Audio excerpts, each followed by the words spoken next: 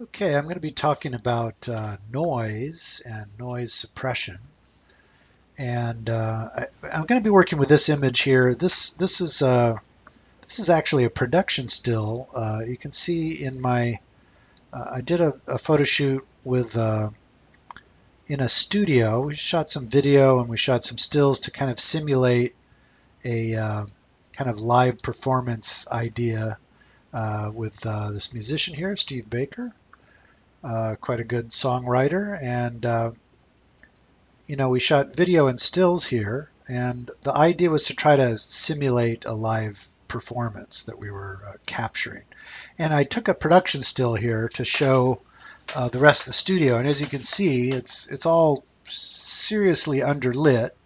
It's properly exposed pretty much for his face, but if I want to show the rest of the environment, I'm going to have to really open up the shadows. So I'll open up the shadows here, and maybe even, as you can see, the histogram, everything's really slammed all the way over to the left. Maybe at that point I think about using the black slider to try and open up, so now we can kind of see the setup. And I'm doing this just to show the environment and some of the flags and all of this stuff around him, so we can get a sense of how that was actually captured. But if we now zoom in here, let me go back to a kind of let's go to 1-to-1 here. So this, you can see the level of noise, and I can also see that I didn't quite capture the focus. So not only do I have a noise issue, but I really need to sharpen this up. So here's my dilemma. If I go into sharpening, it's all in my detail panel here in Lightroom. If I sharpen this up, it's going to have a kind of a nasty effect on. See, I sharpen it. Really have to be kind of up here around 65% to get the sharpness at least serviceable for the image, but that's also really impacting the noise. Now,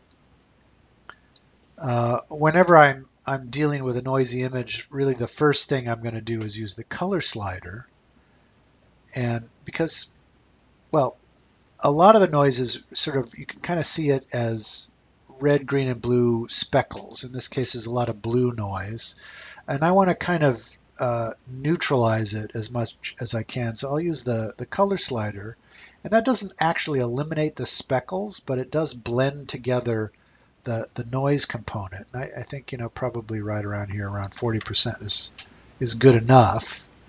But here's the real problem with using the noise sliders. If I try to use the luminance noise slider to really eliminate the noise, I'm also smoothing out and getting this kind of fake look where I'm trying to sharpen the image and blur it essentially at the same time, and I get this kind of weird thing. Starts to look a little bit like a watercolor painting.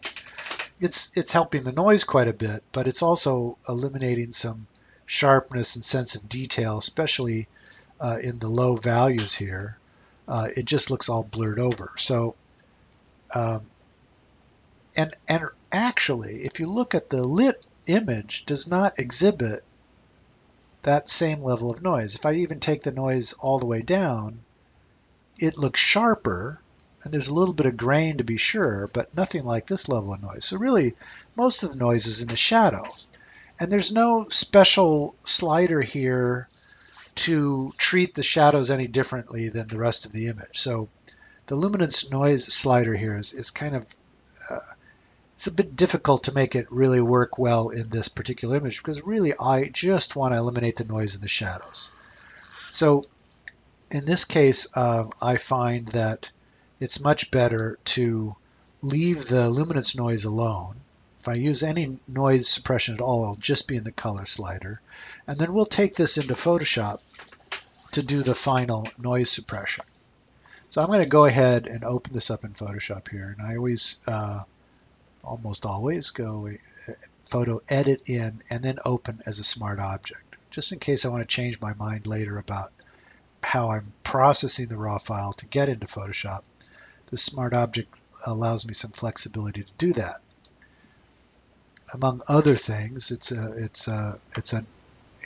has a lot of advantages. So I'm opening this up here in Photoshop. And for this type of noise, I'm going to show you a technique now to eliminate this really speckly look in the deep shadows here, because that's where it's really troublesome. It's you can see it in the darker areas here, but once there's any sense of light, the kind of noise disappears and it looks a little bit like grain. But back in here in the really dark areas, it looks pretty nasty. Okay, so this is what we're going to do. I'm going to duplicate this layer. This is a smart object, and the smart object allows me to re-edit the raw file after I've got it in place in Photoshop here. But I'm going to just drag it onto the new layer icon and make a copy. Okay, now this copy, I'm going to run a filter on it to eliminate the noise. So we're going to use the surface blur. So we're going to go filter blur, surface blur. And the surface blur is kind of a unique blur filter in that I'm going to zoom in here to 1:1. So I'm at 100%. You can see down here in the lower left corner, it shows you the zoom level. I always want to be at 100% when I'm looking at the noise structure of the image. And the surface blur allows me to blur things fairly intensely without blurring the lit areas too much across the edge transition. So you can see here, even though the skin is smoothed out, that edge transition there is still sharp. And that's a real advantage when we're trying to prevent the highlights from bleeding into the shadows. So the trick is finding a radius and a threshold that's going to work. If we start from 0, now we've got no blurring. And a threshold of 2 indicates that all it's going to take is a level of 2 difference for the blur to take effect. So right now I'm looking for the least amount of blur to eliminate the noise. Now at a level of 2 threshold, it's not blurring much of anything. So we have to determine how much we're sort of protecting anything that's less than a level of 2, or anything that's right at the level of 2, we can't blur it. So we have to find a threshold level that gives us some sense of blur. So now we're here at about 23 levels, and we're starting to get that blur level. I'm really looking for a smooth tone in here,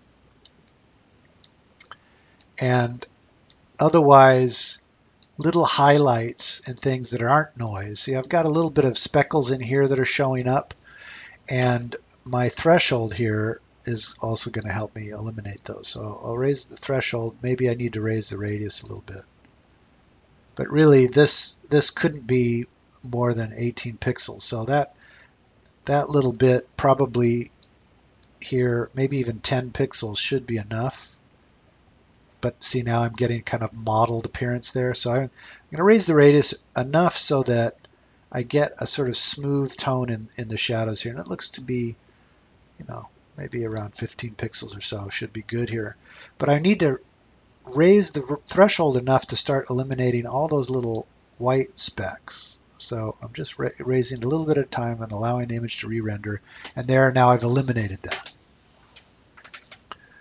Okay, so this level of blur is pretty much eliminating all of the speckly noise in the shadows. And I'm just going to cruise around the image, make sure. And see over here, it's doing that. But it doesn't blur these major highlights across into the shadows, which is good. Okay, so I think I found my level here. Now that I've done that, you can see that this is a smart object, so the filter actually appears underneath it. If ever I want to change this to modify how it's affecting the image, I can double click on that surface blur again and get right back to where I left off in the surface blur dialog. So at any rate, we're all good here. And now here's part of the trick, because I'm not going to use this to simply cover up the blur. I could use a couple of different methods. We could change this from normal to darken, for instance, and that would certainly fill in the light speckles. But this also has kind of an odd look. You can kind of see here there's a sort of simplification that occurs in the shadow when I use this. So instead of doing that, I'm actually going to change this apply mode here from normal to difference. Now difference highlights the difference between this blurred layer and the sharp layer underneath it. And mostly the difference is in that speckly noise. So you can see anything that's noise is appearing as kind of a light speckle. Okay. So we're going to use this to make a mask that we will use to suppress the speckled noise. So let's go over to the channels panel here, and you can examine the channels individually just by clicking on the little thumbnail for that channel. There's the red channel, there's the green channel, and almost all images have most of the noise in the blue channel. So, and this is no exception, most of the speckles are occurring here in the blue channel. So we're going to duplicate this blue channel just so we have a copy of it in case we need to get back to it after we've done some manipulation in the image. Okay, so we've got this copy here, and we're going to use this as a starting place for our mask. So I'm going to go back to my RGB. I'm going to turn off this layer because I don't need it anymore now. I only needed it to get that mask for the noise. And we'll Command or Control click on that blue copy to load it as a selection. You can see the cursor changing to indicate that we're going to create a selection out of this. So I click on that, and you may see a warning like this depending on how noisy your image is. You may get this warning, no pixels more than 50% are selected. And so that just means we're not going to see marching ants in the image. That's okay. We're just trying to duplicate this blue channel into a layer mask. So we're going to say OK. And now, even though you can't see marching ants, we've loaded that selection. I'm going to go back to my layers here. And now I'm going to create a solid color adjustment layer. So my strategy here is I'm going to use a black solid color to fill in the lighter speckles here and suppress the noise in the image. So to do that, I'm going to get the solid color adjustment layer, going to the bottom here, the little circle with a black and white slash here. Click on that, and now I have my pretty much the same adjustment layer types as I have in the adjustments panel up here, but I have the solid color, which is not available in the panel up here. So we're going to use the solid color, and I will select black here in the color picker. And now I have a solid color, and the mask, here I'll Option or Alt click on this layer mask thumbnail and show you. The mask is a duplicate of that blue channel. So going back, you can kind of see we're already getting a slight level of noise suppression. But what I need to do is brighten the little white speckles in the mask. So I've got this layer mask highlighted, and I'm actually going to run a curve directly on this layer mask. Okay, so I'll do a Command or Control L. Well, actually, let's do curves. We'll do Command or Control M. I get the curves dialog. So what I'm looking here is I'm going to take the endpoint, the white endpoint, and contrast it up and brighten it up. And this is going to reveal more and more of the black layer, which will fill in. See, right about here, it's starting to really fill in those lighter speckles. So if I get something like this, sometimes I have to, a little less is better, because the more of this I cover up, the less detail I'm going to have. But I'm looking to kind of create an impact on the light speckles in the darkest areas. So we got mostly dark speckles here, which don't have as much impact on the appearance of the noise. So maybe I'll back off just a little bit, because the more I cover up with black, the less detail I'm going to see. And I want to make sure I have as much detail as possible. So usually I find that in the histogram, if you just place this endpoint right at the foot of the foothills of this histogram mountain, right about here, you can kind of see, you can use this little slider to do it too. Right about there ends up being the optimal place for this. And of course you can see it's really damaging the lit areas of the image, because we still are, we are covering up parts of that. But you can see how much light speckles that's covering up. All right, so now I want to mask off this part. I'm just going to use a layer mask to do that. But I don't want to damage the speckle mask that I already have here. Let's take a look at that. I'll Option and Alt click on it. So you can see that curve really brightened up the speckles, which represent the noise in the image. I could go back to that. Now I want to mask off this noise suppression where the figure is lit, where I don't want it disrupting the image. So, but I also don't want to damage this layer mask. So I'm going to make I'm going to create a group to hold this layer. So we go over to the layer options flyaway here, and we'll say new group from layers. So this creates kind of an enclosing group, and we're going to call this noise suppression.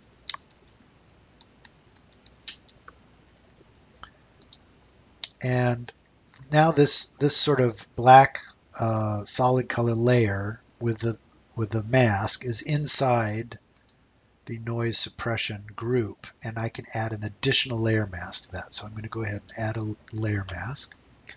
And now what I'll do is we'll mask off the parts that I don't want to have the noise suppression on. So I just come in here and I'm just going to carefully mask off. I'm just using 100% here and painting with black into this white layer mask.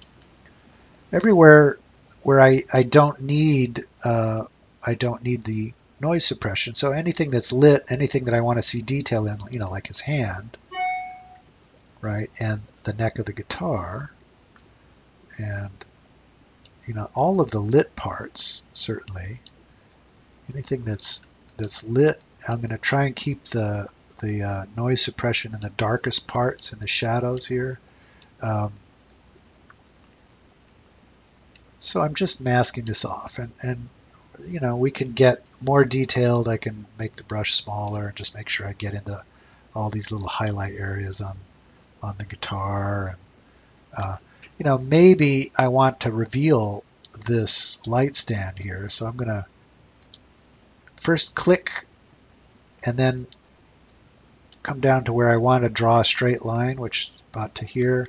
Hold down the Shift key, and that will connect the dots, so I can get maybe just a little sense of a highlight along that edge. There's you're seeing actually kind of bright noise happening there, but it is giving me the sense that there's some detail. And maybe also on this mic stand. I mean, we're getting into very, very noisy areas here.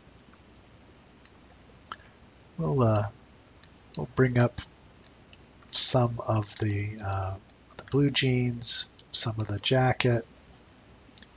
Now, when it gets down into the really noisy areas, maybe I'll leave that suppression in there. Okay, anything that's a highlight.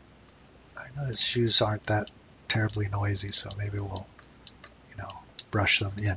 Now here it's important to look at the mask and make sure you don't have any holes in the mask where you want to reveal the lit part of the image. So I'm going to Option or Alt click on that layer mask and look at this, and I can kind of see there are areas where there's holes. This is a really good way of checking, to make sure that I'm not having little holes in areas where I think I don't want that noise, or I don't want to suppress the noise there because it's lit. So I'm going to kind of toggle back and forth and try and decide if I've got everything masked the way I want. And I'm going to come over here, maybe, reveal, this is Bobby Lane there. She's shooting some video. You can tell that curly hair. Maybe in this area, I don't need, it's texture on the ground. It's not really noise, but the noise effect, the noise suppression effect is affecting all these areas because it can't tell. Can't tell what's texture and what's noise. So we can tell though, so we'll mask off anything that is something that should have some detail. You can see some of these areas are so dark, there really is very little here. Now we still have some areas that are sort of dark noise, but let's toggle this on and off. And you can kind of see it's sort of taken back, it's knocked back that screen of noise quite a bit. But there's still some areas left. So I'm going to take some of this up. There's still some areas left which have some dark noise, and we are going to smooth that out in the next step.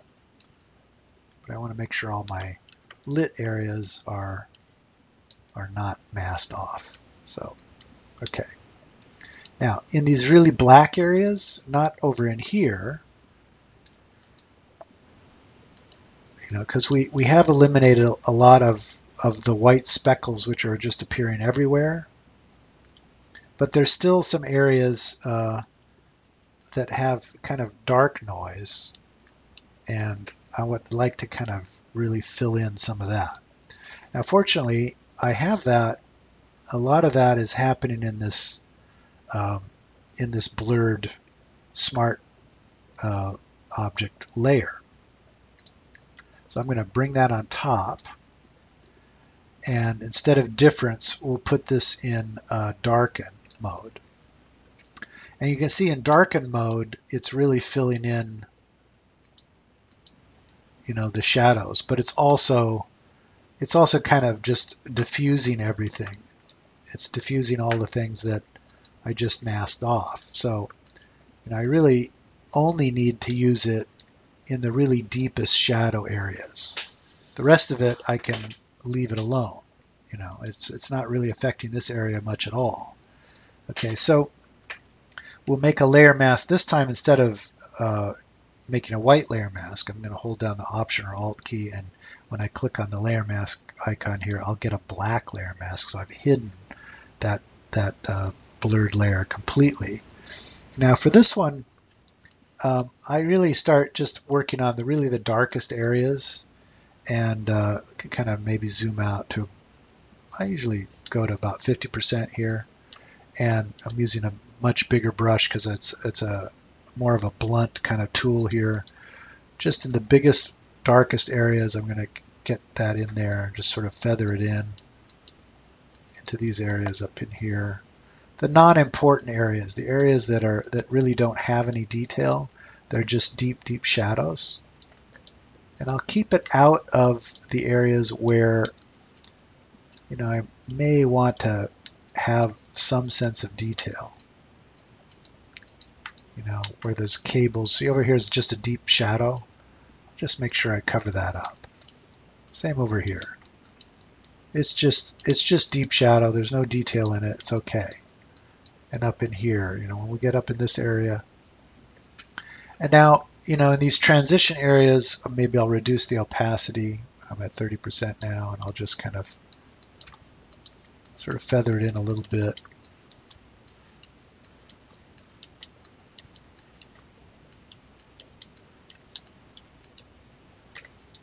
Maybe we'll work this area a little bit here in a little more detail.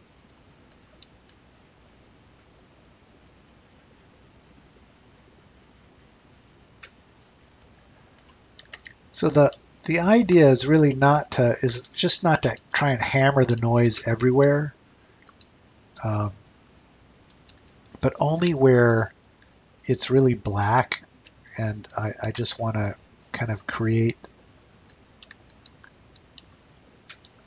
a little bit smoother look. Now in this area you can kind of see I have it in darken mode, and even though I've painted this in, it doesn't seem to be doing very much.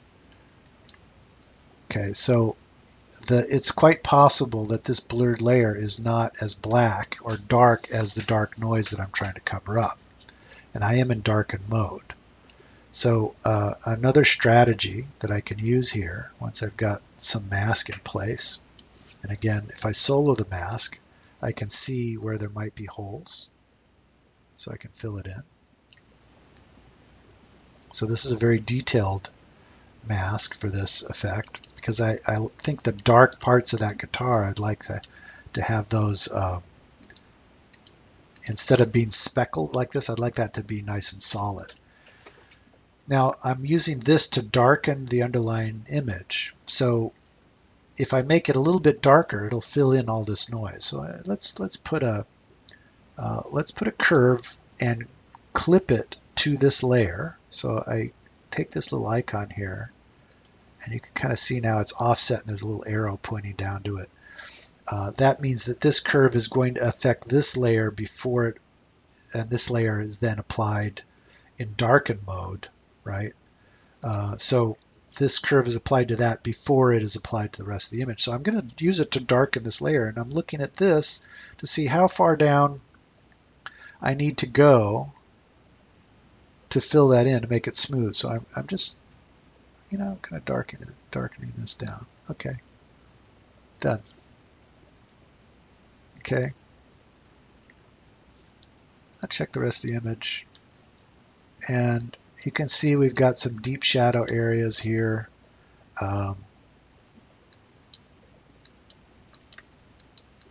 And you can't eliminate all of the noise everywhere, but we are eliminating quite a bit of it. And now the noise only appears in areas that have some detail, and maybe smooth some of this out here. And it looks like texture at a distance. When we're printing this noise, even though it seems so severe when we zoom in, it's really going to read more like kind of texture and detail. Now, one final thing, and this may seem kind of counterintuitive now that I've tried to eliminate all this noise. I'm actually going to add some noise to the image just to kind of give it a sort of consistent surface. And that's also going to hide some of the little sharpening artifacts that we can kind of see in the face and the hand here. So I'm going to add a gray layer and put some noise into that in overlay mode. So here's the trick. So I hold down the Option or Alt key and create a new layer, and I get the new layer options. This is going to be a noise layer. I'm going to add a little bit of fine noise. So I'm going to use I'm just going to change the mode from normal to overlay. Here we go. And now I can see this little checkbox appears, fill with overlay neutral color, 50% gray. So I check that. And I get a layer in overlay mode, but it's at 50% gray. It has no effect. It's going to only where things deviate from 50% gray in this layer will it have a corresponding effect. So the thing that I want to deviate is just going to be some fine noise. So I'm going to go up here, noise, add noise, and you can kind of see if I add this much noise, it's quite extensive. And I want to add a finer type of noise. So rather than Gaussian, I'm going to use uniform. And I'm going to reduce the amount. I'll get down in here. Now it looks like, see if I go 10%, it looks like we have just a little bit of texture. And it's obscuring, it sort of obscures a little bit of that faceted look from the sharpening without it really looking too noisy. and it's also extending a little bit of noise into the other areas of the image, just a little bit to kind of smooth it out. And this is pretty subtle. But you can kind of see in the areas around the lit lights, it's just adding a little bit of extra texture, and without it looking too noisy. And certainly if you back up, so if this is probably the size of this image at print size, you're not even notice that much. That 10% noise is just basically invisible, but it does give you a slight tooth to the image, and can make it actually appear a little sharper. It also smooths out transitions, these sort of halo glows around things, helps to smooth that out. Okay, so there you have it, and let's now take a look. I'm going to zoom back in here. We'll go to 100%. There's our final, but let's take a look at what this looked like before. So you can see all this really speckly light noise, and yet not that much noise over the figure. When we add the noise reduction, you know, there's a little bit of highlights things here, which I didn't reduce enough, I think, in here. So we'll mask those off. See, there we are. I can bring all that back. It always helps to toggle these things.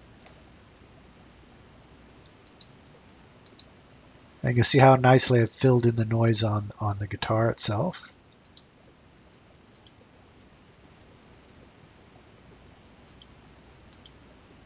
Okay, so there's the full noise, and now the noise suppression. You can kind of see how it makes the shadows look darker, and it increases the sense of contrast. And in that way, it makes it seem like there's more detail than is really there. So you hear all that. This screen of noise sort of obscures everything, and then we take it out. It improves the contrast and the overall look. So I hope that was helpful. So please check out some more of my tutorials, and I will see you on the internet.